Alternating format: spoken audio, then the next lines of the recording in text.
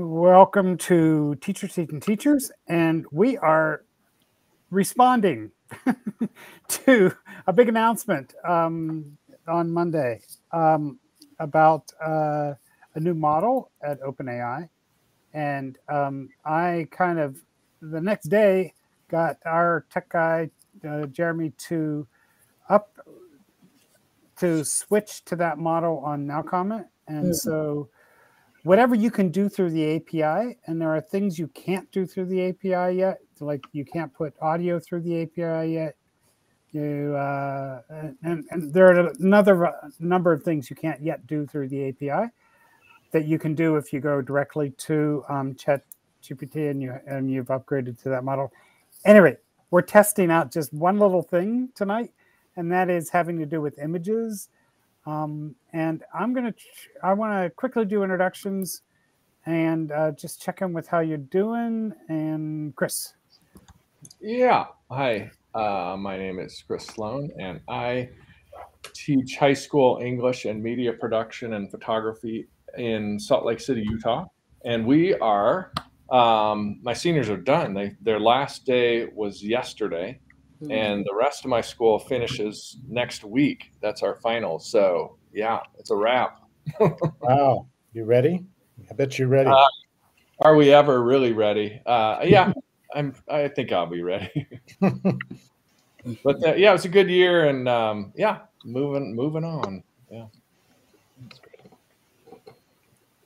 I'll go next. I'm Bonnie Breeze Bentoom, and I teach students, high school students, English language arts in Philadelphia Public School. And someone said at the PD meeting today, we have 20 days left. However, I teach seniors, and their last teaching day will be on the 23rd. And in the midst of all that, we have the Keystone Standardized Test going on. So there are late admittances happening. And then, David, you're the only one that wasn't on. My dissertation was approved, and I will defend my dissertation on May 29th. So I'm excited about that. And then the other thing, I got 2 more homebound students. I've been teaching some of our sick children that are still enrolled in the school. So I have 4 students, but I was just assigned 2 more last week or 2 weeks ago. So yay, Phyllis, you made it. Yay, hey, Phyllis. So I'm doing a lot.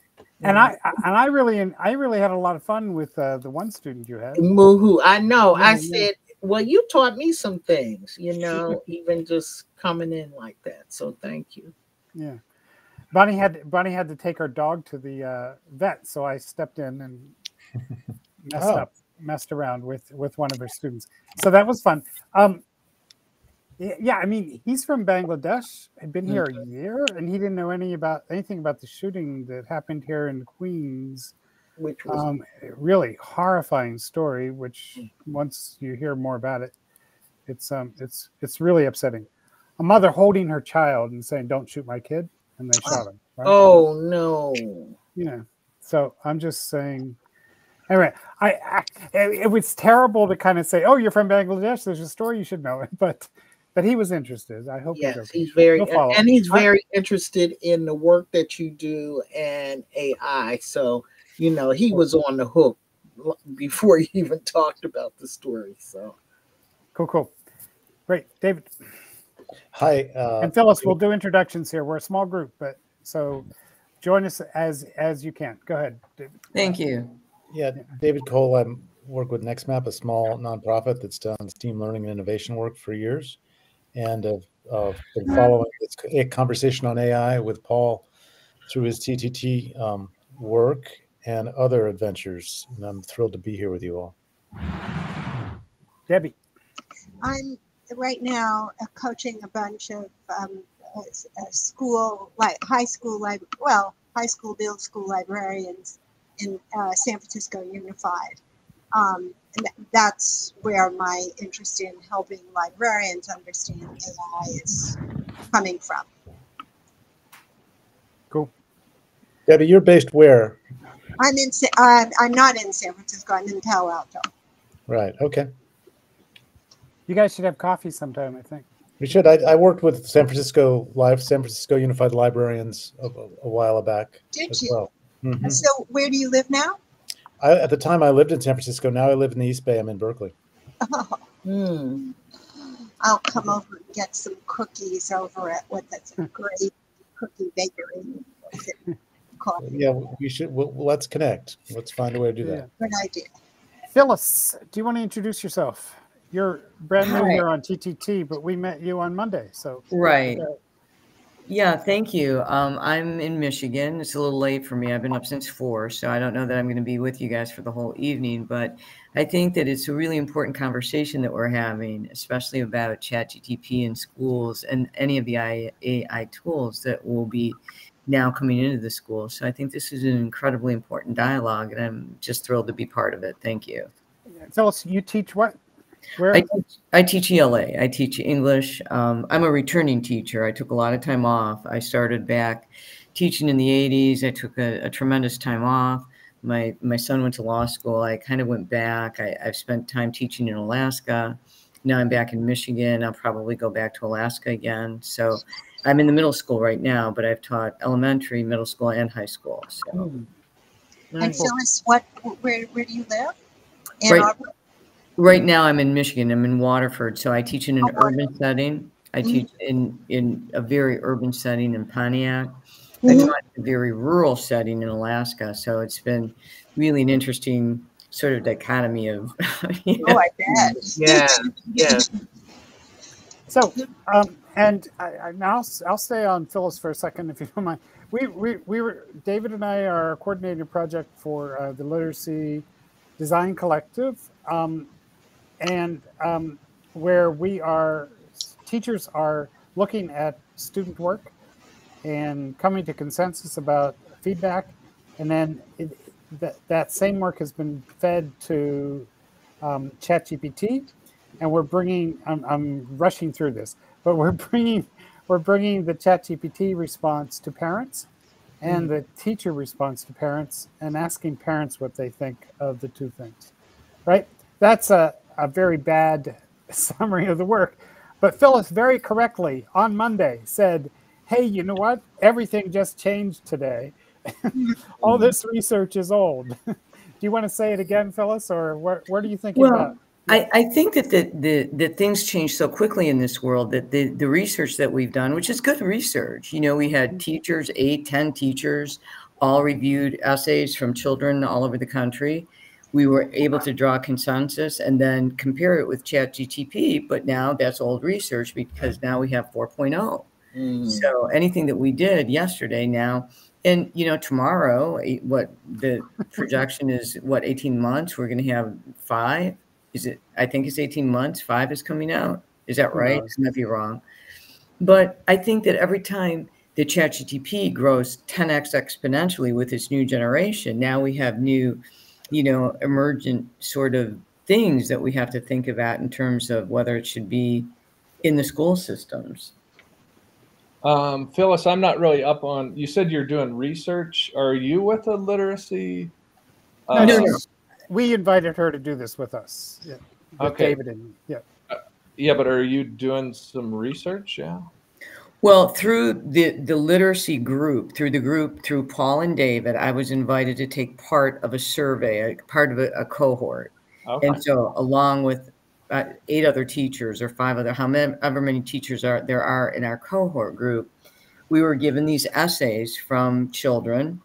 And then together with my smaller group, we were able to come to a consensus, taking those same findings and comparing them with ChatGPT. But the ChatGPT, I assume, was 3.5, and now we're at 4.0. Is that right? 3.5. Yeah, I don't know I'm not sure which they did. Yeah.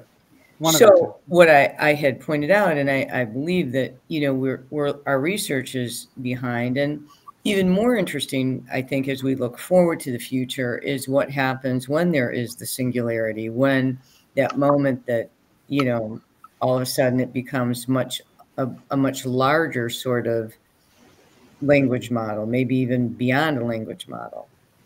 Yeah, I mean, It is. I mean, we said this on Monday. I'll say it again. I do think some of the questions are going to stay the same, and as those models take off, there may be models that work in schools just fine, and we don't have to go to the newest one.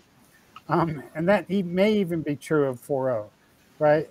But so for example, I also help manage a site called Writing Partners, and we have not upgraded Writing Partners. We're still at 3.5 because it's doing just fine at 3.5. I'm not sure we need to upgrade. Maybe, we don't know.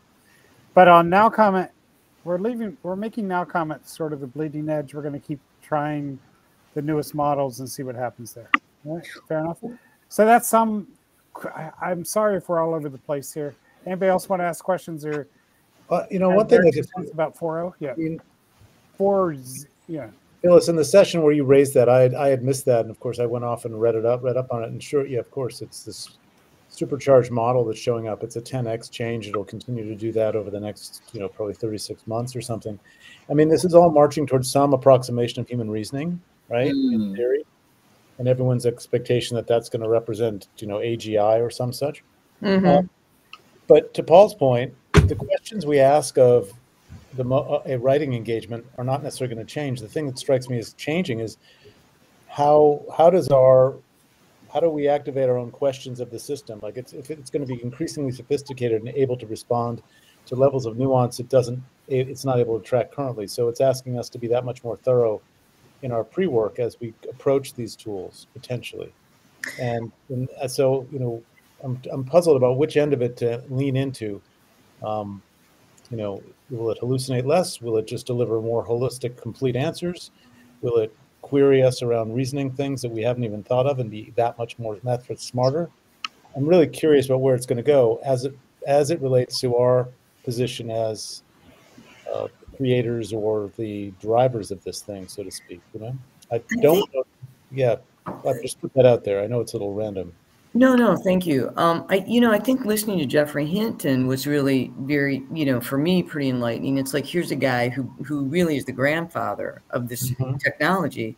And he says and he's saying to us, hey, I asked it why it thinks a joke is funny, and it was able to tell me, and I'm here to tell you that this was not in the programming. So I think it's the emerging things that we have to be mindful of, whether it's a closed system or not. There's emergent sort of, we're going to call it deep learning for lack of a better word, because again, I don't have all the phraseology, but I think that's the term that we're looking at, a deep learning that comes that we have no control over. I mean, if Hinton walked away from it because he said, it shouldn't be on the open market, and every time we put an input into it, it is now expanding and learning. Now, that could be a good thing, but it could also, where I work, and you're talking about inner city kids, this is not suburbia. There's a lot of children that have some pretty dark thoughts. I mean, I think it was Bart that they had to turn it off because it went bipolar with all the input. So Phyllis, I feel it feels like an important moment to address that. Through the API that we're doing, OpenAI is not using their data to train their models, right? It just comes back to us. So there is that guardrail there for kids in schools. Okay. The way we're using it, but it's absolutely a really important concern. I appreciate it, but we've done a lot of thinking about it, and on Now Comment and on Writing Partners, that isn't what's happening. Right. So in other words, this particular program has no ability to morph into, and even with the singularity, even with all of these guardrails are in there in place so that nothing could ever boost it into some sort of hyperspace or some sort of. I will say their current business model at OpenAI is that they want people to build tools around their models, and in order for people to trust to do that, they also need to trust that they will not use the data to train their models. So if you're going through an API, they're not using your data, right? So it's just a business proposition at this point. That could change. That's where we are now. But anyway, Phyllis, wait, I want to there jump are in. probably other guardrails that we could build, but yes, go ahead, Bunny. I want to jump in, Phyllis, because I have to gently push back on that. Students anywhere and everywhere can have lots of trauma in their lives that are placed into AI generative spaces, and not just students from inner cities. I just can't let that statement just ride off of me like that. Thank you. I appreciate that. Cool. Yeah. All right. And by the way, if the school system doesn't have a policy, doesn't have a program, a platform, a way to access models that do not give it back, and if kids are just doing it on their phones, everything is going to those big models. So anyway, there's some of that argument. Let's swing around to Debbie. Debbie, you see, like about 20 minutes ago, you got it started here. Do you want to come back to? Oh, well, you've been messing around. Do you want to show us what you've been messing around on? And Yes, tell the crossword puzzle story again, or if Oh. you want mine, and then you can share your screen. But go ahead. I wanted to see what it would do with a picture of a crossword puzzle. My husband does the crossword puzzle every night, and he does it pretty fast.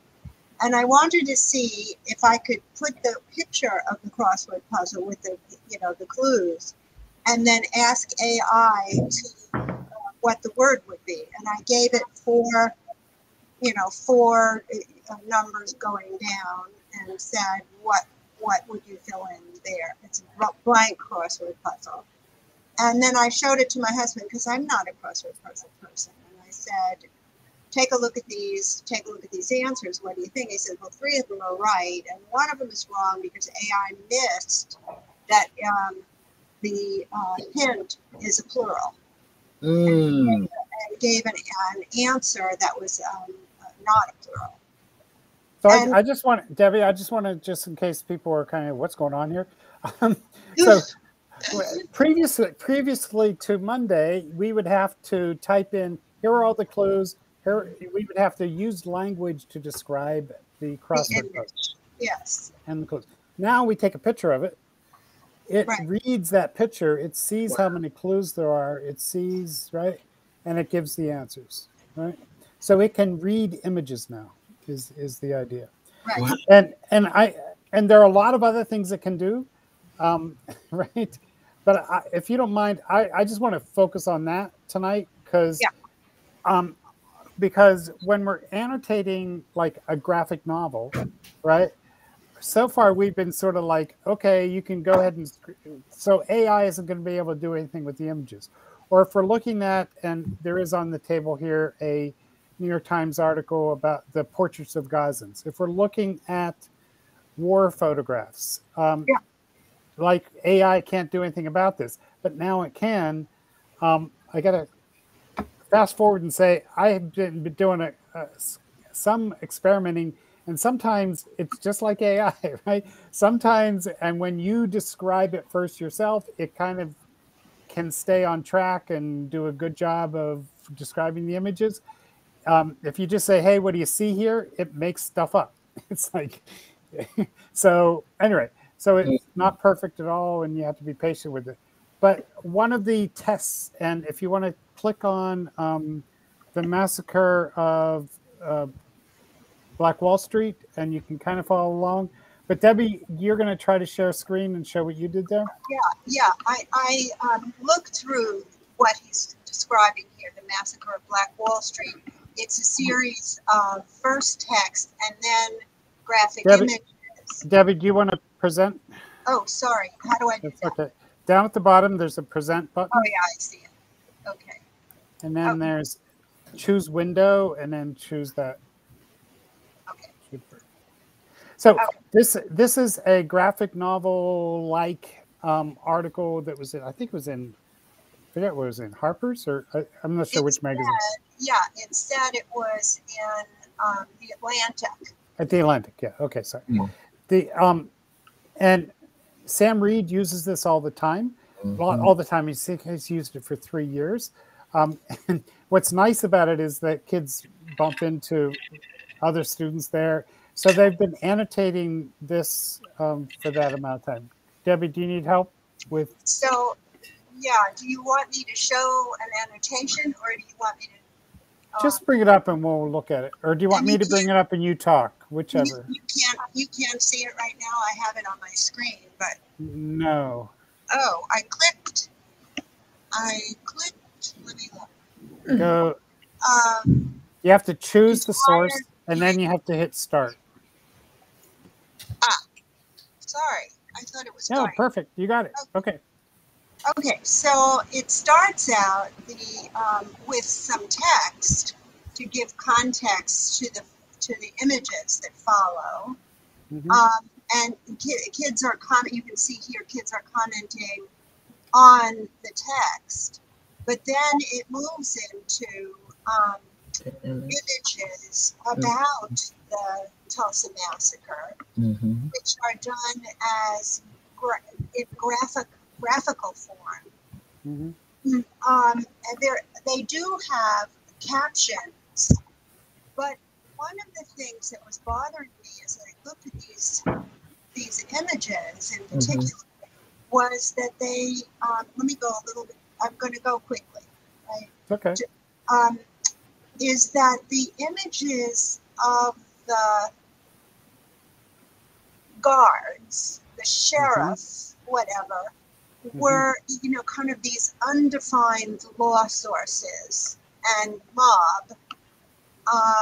And I thought, and there's trucks back here, and I'm thinking to myself, well, wait a minute, this is an interpretation. What do I know as a librarian? Where is their stuff that I can look at? So what I actually did was I went to the University of Tulsa archival catalog, where they have a certain amount of digital materials, I was telling Paul, about scenes from the race riot. The fascinating thing about this, which really got me interested, is that the National Guard, there's a picture here, National Guard machine gun crew during Tulsa race riot. Are you showing a different tab now? Oh, you're not seeing that, huh? No. Okay, sorry. So I have to go back and change the tab. How do I do that? I close this maybe and share again? Yeah, that's one way. Yeah. Okay, so next, and now, where is my, there. Can you see it? Perfect. Yep. Yes. Yeah. So what fascinated me was two things. One, why after World War I was there such an uptick? That was a question I, as a reader, had. But even more, who are these guys that are, bringing their stuff in? There's some drawings around, military figures, but nothing about the military guard as far as I saw, just quickly looking. And the most stunning thing about this is that this is on a picture postcard. So these photos, are, what's the other way I can move view tab? Do I have to go? How can I, if you go to a new tab and there's a little thing that hangs down that says view tab, you click that, then we see it. Yep. Okay, so let me just show you. Yep. Wow. Can you see that now? Yes. Yeah. Okay, these are all postcards. And Postcards? Postcards. So freaking me out, right? And I'm remembering that with the child labor stuff, the Heinz photographs were turned into postcards. These are things people sent to each other. So then I got on to, okay, now I'm going to do this thing where I'm going to go to another tab, just quickly. This is just my own thinking process. I go to chat, and I'm going to share this tab and send. Can you see the chat? Yes. What I did was I put one of these pictures. Mm-hmm, mm-hmm. That why was this picture titled "National Guard Machine Gun Coup During Tulsa Riot" made into a postcard? Okay. And then started getting some response, some of which is, not very interesting. What interested me was this thing. There was a likelihood of public interest and curiosity. So, afterwards you send a postcard and say, look what happened in this next town from mine, or, who knows. Postcards were popular and relatively inexpensive souvenirs and collectibles. Creating and selling postcards of newsworthy events. It reflects social attitudes of the time, reinforce certain narratives and perspectives. So really what happened was I was following this train, trying to understand how the graphic images and actual photographs differed, and then why. And why, after all, the graphic, and I'll stop sharing so we can, so now how do I go back to you?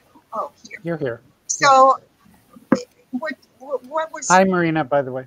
Go ahead. What was in my mind, and maybe you can help me, is when we present images to students as fact, we are failing to remind them that every image is the product of a point of view, much as a text. And I think what I would do if I was doing this as a teacher is that I would have presented a graphic novel image, the photograph, and maybe perhaps another version of this, and said, and maybe even asked chat, why are these images, what does the medium of these images and the authorship of these images contribute to the conversation, something like that, around perspective. Because I think the thing that troubled me most about showing just the graphic don't assume that, Debbie. There's a whole collection of resources that Sam uses. That's not the only one. No, and original sources is he uses original sources in the curriculum. No, but what troubled me was that continually I think kids see a picture as fact, whether it's a photograph. They do. Right? TikTok, Instagram, all that stuff. It's all fact. Photograph is a postcard. It is not a fact. It is a postcard image created by someone who took this to sell it. So I'm gonna try to. So that's what I was playing around with. No, so Debbie, did you? I want to know. So the image itself that we see in the graphic novel, did you put that in behind the actual image? That's what I was going to do next, but it was 5 o'clock. Yes, that's exactly what I was going to put the second image into chat and say, what does this contribute to your understanding of this thing? I mean, I think that's the way you sort of feed it. Yes. And see how it makes sense of it, and then have the discussion with it as a kid with chat about what each image contributes to our understanding. Yes. Does that make sense? Yes. Yeah, there are a lot of workflow issues going on here, and I'm listening to them. I hear how you're using chat and how you could imagine using it. I could make a case for that. You could take one of those postcards on Now Comment, put it right next to the image there, and then ask AI to do that analysis. In my mind, that would all be a little bit tighter, but I know it's not the natural flow of how people use chat. I get it, right. But yeah. But Paul, that's true because like ChatGPT is blocked in the big eye in the sky server in my district, but the children have it on their phones. And so they would have to do just like Debbie did and use it in their phone and correspond. but there are ways we can they do it. use it on Now Comment together. Yeah. Can we come back? I mean, do you want to try to do that now, or I would love to. I didn't want to. Phyllis has her hand up though. Phyllis, are you waving goodbye, or you? Do you have a question? I respect it. I think I raised my hand wrongly, but I guess maybe ChatGPT knows I have a question. So, doesn't it take literature too? It's not just the pictorial renderings. I mean, it's read everything that there's ever been. There's tons of literature, and there's tons of artwork regarding World War I. I mean, there's modern artwork. There's more. You know, there's all kinds of stuff. Yeah. So my question, I guess, would be: doesn't, especially the newer models, the language model, aren't they taking the literature and then creating things that are predicated not just on what exists, but adding their own twist? I don't know. It's a question. The language models are doing that, you're saying? I'm asking. I'm asking. I was looking at one of the comments on the massacre thing there, and I noticed, like, Paul, you had used the reading. We go there? Yeah. Can we go there? Yes. So let me. Debbie, I want to get back to the postcards and how we might connect them, and I think it's a really good project to think about. But I need to go back a step and just kind of show the experiment that I did on the massacre, right? So, Chris, do you want to share what you're seeing, and then I can talk about it, or shall I share it? Here, I'm going to put the just quickly. There's the link to the particular comment I was looking at. Okay, so I'll share, right? Yeah. Oh, okay. And I guess I was just looking at the comment, so I won't. Yeah, say so anything. I'll go ahead. You talk it through while I get this up, and I'll explain what I did. Yeah, so it's a picture of two people in an elevator, and Paul used the Reading and Viewing Buddy teammate, and with some edits, which was just renamed. Okay. Yeah. It was the Reading Buddy. Now it's the Reading and Viewing Buddy. Okay. Yeah. Anyway, go ahead. Yeah. Yeah, Sorry. and I mean, it's a careful analysis of the image. So I mean, that's what I would notice first. I'm bringing it up. I promise. Okay. I was wondering, Paul, you're taking a long time. I'm getting there. Are we there yet? No. No. So I'll start. Well, just give me a second. I'm almost there. Okay. Start. There. Are we there now? I just have to click on that, and now we're there. Okay. Okay. Here we go. Here's the image, right? Yeah. It's the boy in the elevator, and I think he's accused of touching her, I think, or just saying hello to her. So, yeah. I guess, maybe I'm expecting too much from it, but it's a really careful analysis of the image and the contrast between the two characters, and some other kinds of things that you would expect with the composition of it.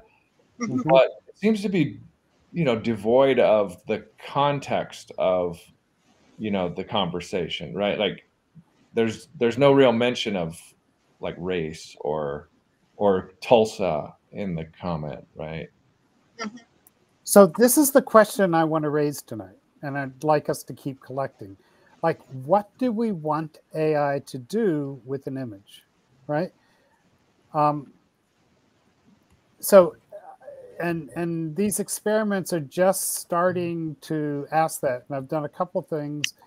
I found that the Reading Buddy is the most open. It just says what's there and asks some questions and tries to get you engaged, right, in the text.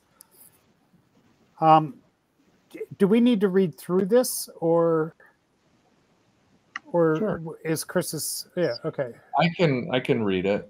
Okay, let me set it up a little more, Chris, by saying this. I did find this is one where I found when I went in and just said, "Hey, here's this image. Here's what you have to do. You have to pass the URL of the image through your prompt." So there's the URL. when I just said, "Hey, here's an image," it made up lots of things. It about the Tulsa. It was just all over the place. So what I found I had to do was I said, "Okay, this is an awkward moment. This is what I see here. Here's the image. Can you give me a description of this?" Right. So that was the first setup. Go ahead, Chris. Okay, well, with that background in mind, I guess anyway. So No, that's all right.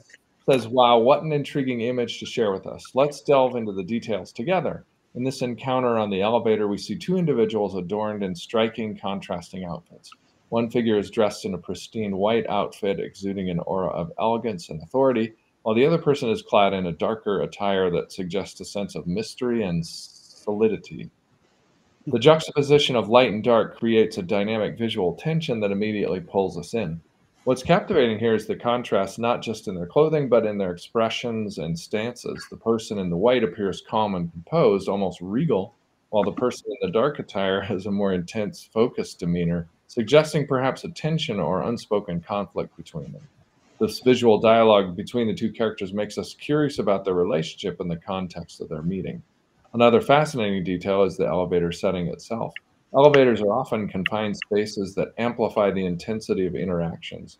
It's almost like they're in a pressure cooker where every gesture, every glance becomes magnified. This makes us wonder about the purpose of their encounter. Are they allies, adversaries, or strangers thrown together by circumstance? One mystery that hovers around this image is the story that brought them to this moment. The background elements are minimal, directing all our attention on the two figures. It's a snapshot filled with potential narratives. We can almost feel the weight of unspoken words and the anticipation of what might happen next. Let's reflect on this and consider how such scenes can speak volumes, even in silence. What do we feel drawn to in this image's story? How do these visual elements guide our understanding of this encounter? We have so much rich material here to explore together. Okay, thoughts, questions, ideas?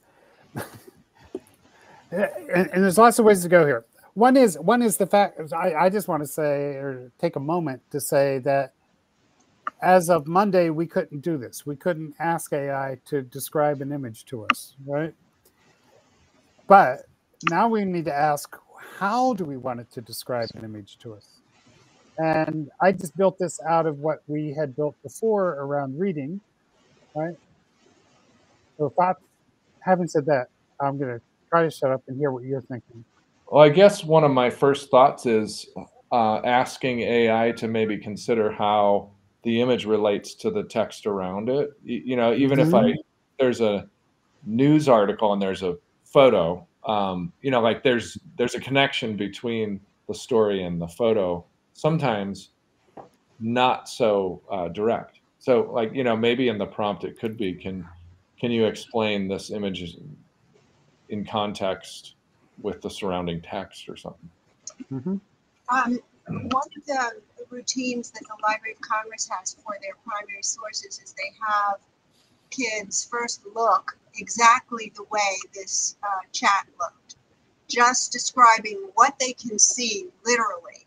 So, you know, describe what you see, and then what is in, and the second part being, what is the implication of what you see? What can you surmise? What can you? The thing that's not taken into account is that it's captioned. I just looked at the article. The article has the same caption as you've got in on the picture. The most common explanation is that Rowland just stepped on Page's foot after the doors closed. I think that context belongs with that image. So if there's a figure caption, that I would think would be part of reading the image. I want to switch for a second and ask Bonnie to talk about this image. Did another image come up? Bonnie, you still here? Yes, that did come up. So this image is used in an article that your students are using now, correct? Yes. It's not an article, it's the chapter. Chapter 7, Politics from the 1619 Project. And this is the image that they use to open that chapter. And I think specifically because the flag is on the woman's dress. Mm-hmm. Because voting rights changing at certain times. But it's very interesting to hear how my students describe. Yeah, talk about that. Did you have them talk about the image? I really didn't. I really don't have them focus on it. But this year, many of them did. And people were saying she was a working woman and and she worked really hard, but she loved the country. And then other people were saying she was a slave. And I'm saying to myself, well, how is she a slave with that dress on? And, look at her dress. Look at the buttons. She has a flag. Her hands are clean. Them young people not really paying attention to detail to read the image. So it'll be interesting to see how GPT reads the images now. Would you be willing to read what we came up with here? Can you see it? Okay, wait, I blew it up. Okay. Oh, it came up with something. All right. Yeah. Oh wow, this is such an evocative and historically rich image. We're looking at an ambrotype. Oh, okay. Photograph of an unidentified washerwoman who worked for the Union Army around 1865. So it read the caption because I think the caption does say washerwoman, and in Richmond, Virginia. This image is held by the Photographic History Collection in the Division of Information Technology and Communications at the National Museum of American History. Okay.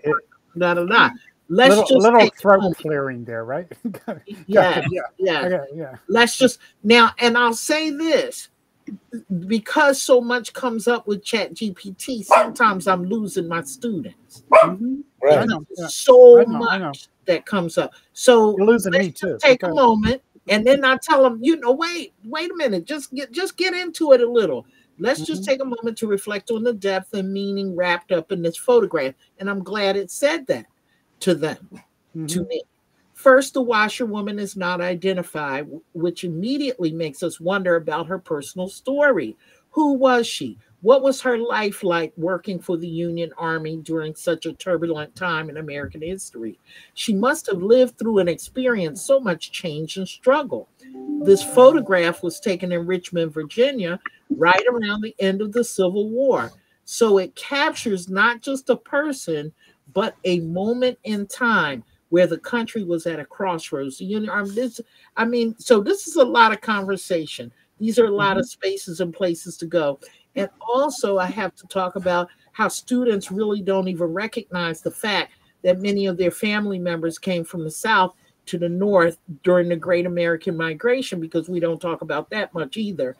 And, their connection, and they don't think their families came from the South. And then when you ask them, well, where did you go in the summertime? And they said, oh, we went down South. Okay, well, who was there? All these conversations come up. And in the Civil War, the history-loving children, they would love to hear about the Civil War, and they would take a whole different lane. Now, I'm thinking of all these different things myself as an adult, and the population of students that I serve. How many different lanes can I go in this one image with my students? I'm going to forge ahead a little bit, just to say that I did try the background knowledge teammate too. Okay. It does a decent job of. It was decent. What the background knowledge teammate is trained to do is take you through some steps. Say, here's what's in this thing. Here are some questions to ask. Here's some vocabulary to learn, and then. So it's a whole little inquiry it does. Probably too much, I get it, but that's how that's set up to do. And then I highlighted, and something you can do on Now Comment, right? I highlighted the flag and asked asked the question, did you notice the flag? And then in a reply, asked the reading buddy again, Again, you have Yes, to I feed did it, notice you the have to flag. feed it the URL to the image. Okay. Yeah, go ahead. Yes, I did notice the flag. It's fascinating how a small detail can hold so much significance. This image of the unidentified washerwoman who worked for the Union Army is absolutely compelling. The presence of a flag, a Union flag, hints at her dedication and perhaps her sense of belonging or loyalty to the cause she served. It's as if we can almost feel the atmosphere of the era, the sense of urgency, the hopes and struggles tied to the war effort. And for me, it's not just the war effort, but the politics of the nation at that time, because that which you would put in the reply, by the way. Oh, I put that in my reply. Yeah. Okay. I Okay. hope you would. Yeah. Okay. Yeah. Yeah, because it introduces the topic politics. However, that flag was an editorial choice, and it was a great editorial choice. And I never even thought of it in this way. So I'm glad it's there. I'm just going to flash a few more things. We don't need to read through the whole thing. I tried this Basquiat painting. Right. That children are wearing all the time now. Everybody is wearing Basquiat t-shirts, hats, jackets. So it says, so it identifies the title. You're like, big deal. It can do that, right? But then it says, yeah, there's the figure. You know, it does a decent job of getting. It doesn't do. It's not like a. I don't know if this is good or bad. I think it's actually a decent thing that the reading buddy, doesn't go into a lot of detail, but it goes into enough and then comes back out and says, hey, what do you think? Let's keep talking, right? That's the idea of it. But we need to think about what questions we wanted to ask. I wanted to show one more thing, and it's this one, right? Another painting I experimented with. With this one, I created a description teammate that says, hey, pretend like the person can't see the painting, describe it, be an ant on the painting, start in the upper left-hand corner, move across the painting, and describe what you see here. And so the description teammate does this. Starting at the left corner, there's predominantly white background. It goes into quite a lot of detail in describing this, right? I got to say, again, the value of it, I keep asking about. I don't know. Right. But the fact that it can do it is, it can do it. Like, oh my God, right? I guess what I would do. Oh no, she froze. Would be to trump what AI could do. I would want students to be able to do some sort of visual analysis and then critique the AI version of that analysis. What's missing, what's different from that line or whatever. Because I, like maybe some of your students, are overwhelmed by the amount of description that AI is giving, and I'm feeling ignorant rather than powerful when it does it. You know, I'm feeling less. Yeah, that's a fair point. Yeah. It is. And so with that in mind, what I've been doing is telling students, when you use AI through the thinking partners, because I always call them thinking partners, through the thinking partners, tell it you'd like 2 or 3 suggestions, or 2 or 3 alternatives, or 2 or 3 options. Because if you don't tell it that, it writes a mini dissertation, and the students aren't there. I think one benefit of this is also scaffolding how to help students read images.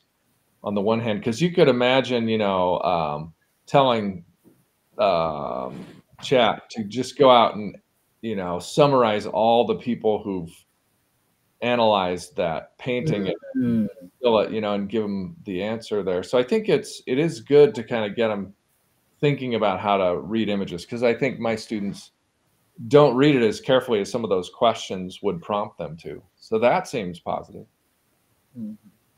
Paul, I have a question just in terms of the breadth. I mean, consistently ChatGPT provides full-blown essays, almost like magazine publishing level ready essays, right? Yeah, but we're not using ChatGPT. Right. So we're in control of it. We can say, just give me 2 paragraphs. So when you create a prompt, if you want to, you can create it and say, I need it to be I need it to be 100 words or less. And I want you to end it with a leading question. Full stop. Unfortunately, we found, and I've found in some of the materials that it doesn't know words. What? So you can tell it paragraphs, and you can tell it bullet points. Okay. And it gets a little tricky. Like it tries to put everything. If you say, "Give me 1 paragraph," it tries to put everything into one really long paragraph. But but yes, we can play with this. Yes. Right, that's puzzling. I mean, I gate ChatGPT, the generic version, all the time in order to keep from getting totally swamped, and it does a pretty good job of that. Of limiting words. Yeah. I'll keep trying, but I don't know. Yeah. Phyllis, you want to say something? Looks like your hand is up, huh? Yeah. So, and again, just in terms of a thought that I would have, that as this thing becomes smarter and it may be things, it could see things in a more complex way that maybe we haven't seen before. I mean, if its IQ is 10x with every generation greater, what's to say that it's not, seeing something that we've missed? And I don't know, yeah, but go ahead. Yeah, no. But we don't want it to tell us everything, though, right? What we want it to do. That's its job. It's not. No. See, Phyllis. That's what we're trying to. That's the cultural sort of norm that we're trying to change, I think. But we want it to be so smart that it doesn't give students answers. But its job is basically, that's what its job is, to find answers, right? So now to tell you this is your job. No, not necessarily. We can control what it does, but absolutely that's what people think it is. Well, okay. Do you hear that at all? I mean, I don't mean to be, pushing against it, but it was designed. I think we can design. It was designed to find answers. That's its design. That's its ultimate design, is to find answers. What if it's designed to generate responses? How about that word? Okay. All right. I see where you're going, Paul. And the stance of an educator to provide a setting for students to feel confident with their own question making and their own thinking feels Which to be is where Debbie was before she got locked up. But yeah, go ahead. Yeah, I mean, I think it's an important distinction. I mean, it will vector towards an answer and a response, and it will vector towards cheerful, optimistic encouragement and all these other sort of built-in traits. But you can, you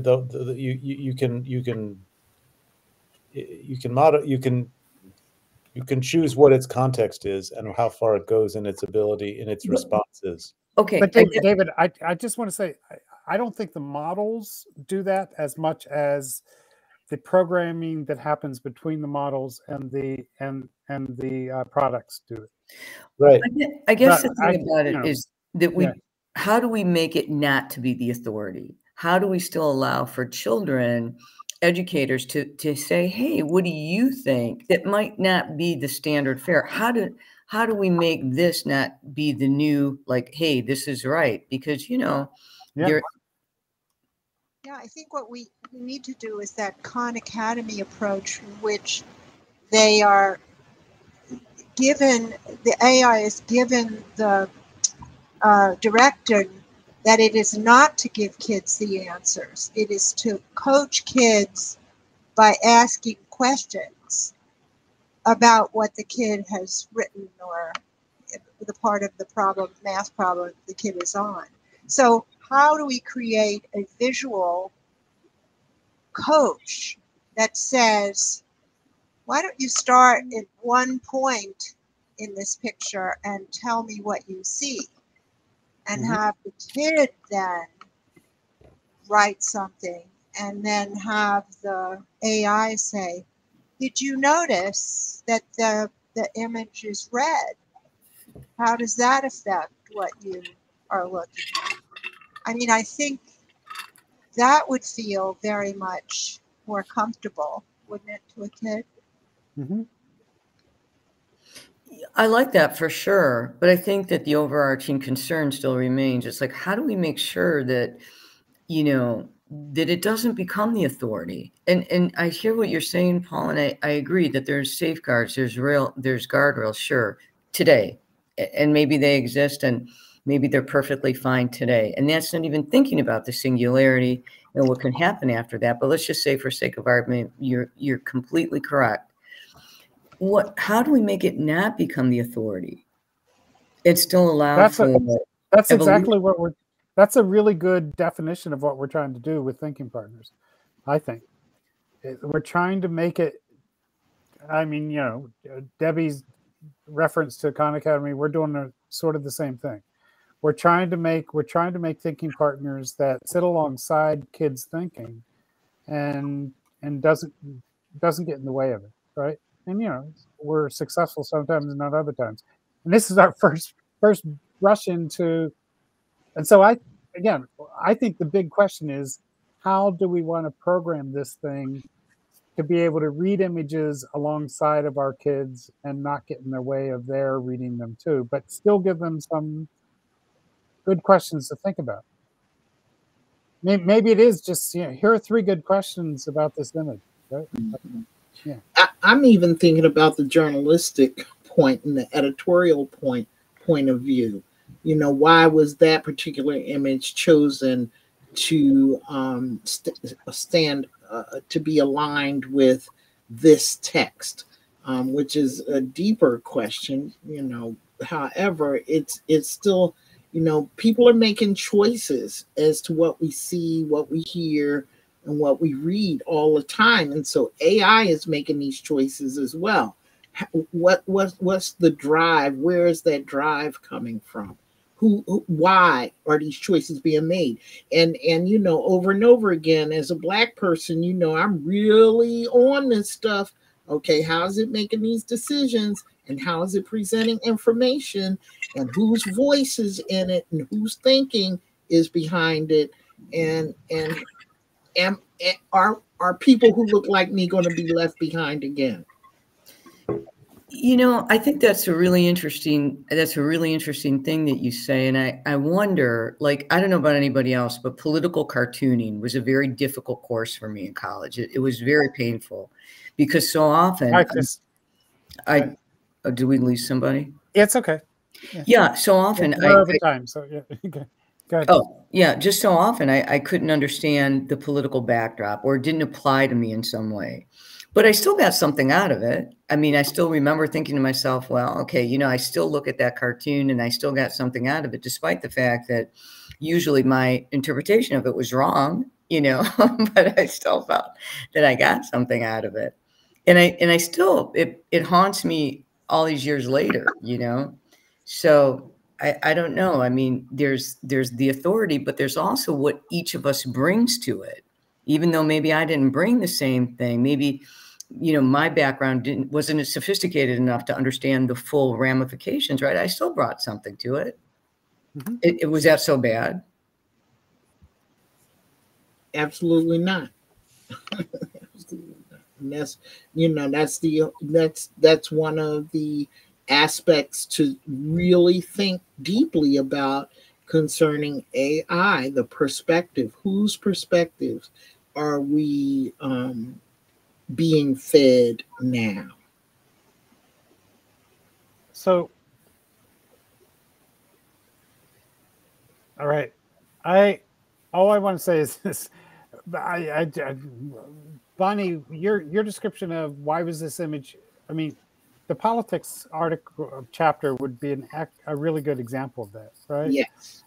And you could ask now what we can do now, and I just want to try to ask other people to start, or if you have already, it's great, but start thinking in this way. If you think that's a good thing to do, like how did these images get chosen? Mm-hmm. If you you can go and you can select the whole document. You can say, here's the image here at the top of this document. Why was this image put in here? But we need to think about how we can guide the AI to answer that in a way that doesn't just give the answer that, creates a dialogue. But I think it's possible. Okay. Does that make any sense? Yes. It All could right. be. It could be including. I haven't tried it. You could have AI ask the student, "Here's an image. What do you, of the image? What do you see? Mm-hmm. What do you think it means? Mm-hmm. What evidence do you have for that idea?" Or something like some version of those Library of Congress questions, but the chat being the asker rather than the answerer. Mm-hmm. Mm. Yeah, and I think there is some mixture of saying this is this painting by Renoir was done.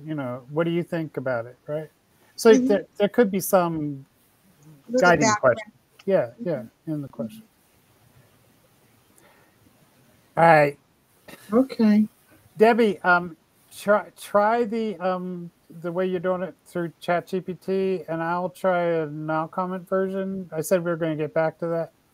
Okay. But yeah, if you can send me that link to the postcards, that would be helpful.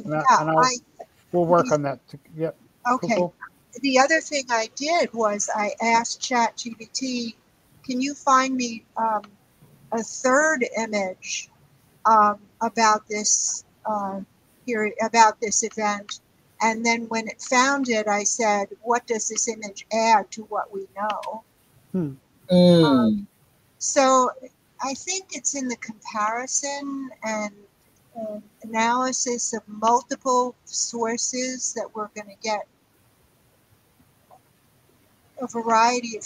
I think for students to pick what needs to be compared and why it needs to be compared gives them agency. I think anytime we have them making the choices. Yes. That's right. They shouldn't be told.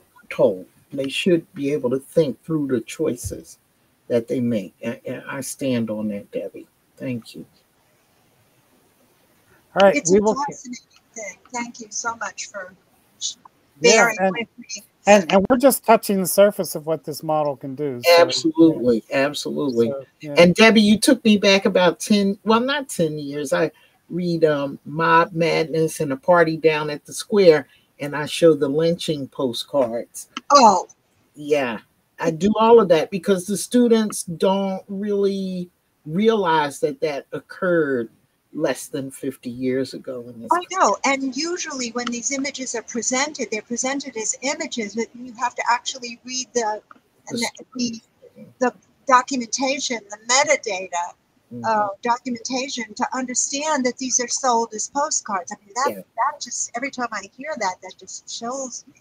Imagine putting a stamp and saying, "Hi, wish you were here."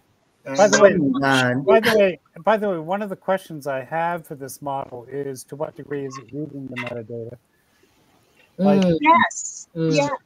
And because when it's just a photograph that doesn't have metadata, it makes things up kind of off. Yeah, you seem to. So we bring things up with such authority, though. It doesn't contextualize it. It doesn't look around it itself unless you tell it to. Yeah. No, but what I was saying is, I think it gets a lot of its information from the metadata of the photograph. It does. Yeah. So that's interesting to know, right? And to help to know how to use it. All right. I'm going to cut this off. Thank you, All Phyllis. Phyllis, you have to get up in 3 hours. Come on. Yeah. Thank you, guys. I appreciate you. Thank you. Debbie, back thank you anytime, so much. Phyllis. That was a really cool Take care, presentation. Thank you. Okay, Debbie. Night, Paul. Good night. Thank you, guys. Good night, everybody. See you around. Bye. Bye-bye.